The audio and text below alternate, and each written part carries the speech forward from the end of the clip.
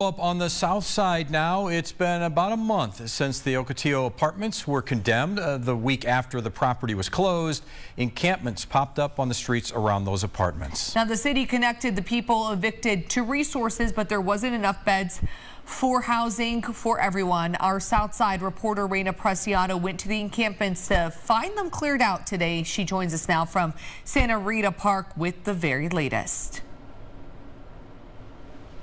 Many people were left without a place to stay earlier this month when the Ocotillo apartments were unexpectedly condemned. I followed up with the story today and found many of them here at Santa Rita Park. A lot of us just went to where we needed to go. There was here to the park and to the streets. Cecilia Michael lived at the Ocotillo apartments until the property was condemned on September 29th for not having electricity or fire protection. But before that, apartment management tried to evict people that were victims to a fraudulent sober living program. That program stopped paying rent for those clients. The city connected the people evicted to resources, but there wasn't enough beds or housing for everyone. Majority of them were already full. There's a waiting list. So some of the people came here to Santa Rita Park. It's a hot spot for encampments, but not the safest. I'd like to sometimes take my grandkids to the park so they can play on the jungle gym, but I haven't been able to because it's just too dangerous.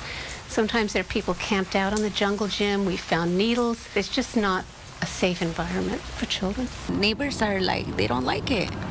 But where else do we go? We sleep in an alley behind AutoZone. Maureen Mahoney has owned her home since 1988. She says she's seen a major change in the past few years. We've had several people jump the wall, break the wall down. My daughter's come home to find someone on the swing. Other neighbors who didn't want to be on camera shared a similar experience. Reporting from Santa Rita Park on 22nd Street and 6th Avenue, Rita Preciado, KGUN 9.